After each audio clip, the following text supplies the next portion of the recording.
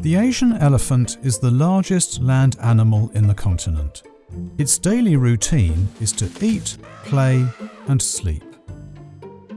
To sustain itself, an adult spends 2/3 of the day feeding on grass and roots. With its numbers having halved since the middle of the last century, however, it's classified as an endangered species.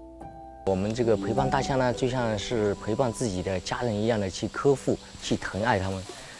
In the jungles of southwestern China, a team of workers have been rescuing and caring for elephants for nearly 2 decades. They are known as the elephant papas.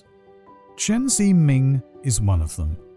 救助回来这些大象，然后通过自己每天的付出，然后它能够健健康康的在你旁边，像自己的孩子一样围着你转。那个时候，我觉得是非常自豪的。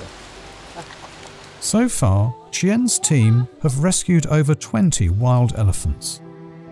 7-year-old Yan Niu was left by her herd a week after she was born. Weak and helpless, she wouldn't have survived in the jungle.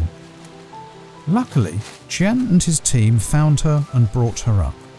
其实大象它也有一种反馈的心理，有时候到野外做一些野外康复训练的时候呢，不小心崴到脚啦，它会用小鼻子把你拉一把，帮助你一把。Eventually, rescued elephants return to the forest where they belong.